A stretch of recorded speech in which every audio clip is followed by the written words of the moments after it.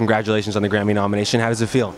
Thank you so much, and it feels super crazy. I'm getting like gigglier and more antsy and more anxious by the second. I'm just really excited to get there and kind of be in the vibe of everything and feel the whole presence of the Grammys. So. Did it come as a surprise to you, the nomination? Of course. I mean, it's a mixtape, so that never really happens. So I kind of didn't believe that it happened at first. I was like, you guys are playing me, and then my phone started blowing up, and I was like, oh, this isn't a joke. This is real life. And I had to kind of sit down and, let myself breathe for a second. So what are you working on right now? You have a new album in the works?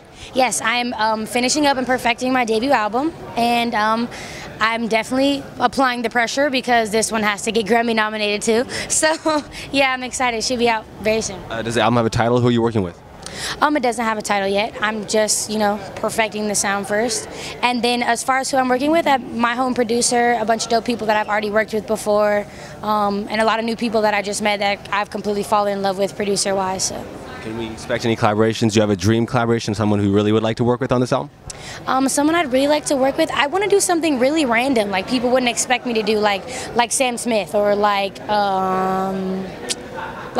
some really, I think like an old public figure, like some old head tastemaker, or something like some genius person, I don't know, something really cool. That'd be fun.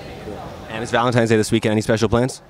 I'm going to sleep because I got the Grammys on Monday and I got an almost 24-hour day, so I'm about to. Do you know what you're gonna wear? I do. It's very pretty. It's my first dress and heels ever, and I'm praying I don't fall. And if I do, you heard it first. I think I'm gonna fall.